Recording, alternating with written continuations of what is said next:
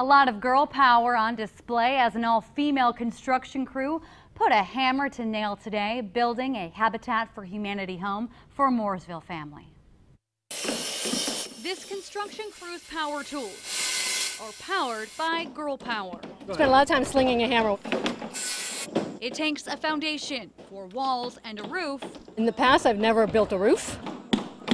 To build a house. We have people who come out who have never touched a hammer before, and by the end of the day, they're pros. But it's the heart that creates a home. I love giving back. This is the 11th all-women build by Habitat for Humanity in a partnership with Lowe's. Women are just as strong and just as powerful as men, so we have Women Build to help empower them to come out and help their community. The couple buying the home have been renting an apartment for the past 13 years. They're eager to move into their home.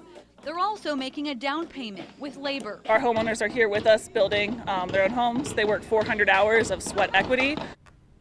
And to get women prepared for this special project, our town's Habitat holds a construction clinic. Construction on this particular house started July 27th, and the family plans to move in December.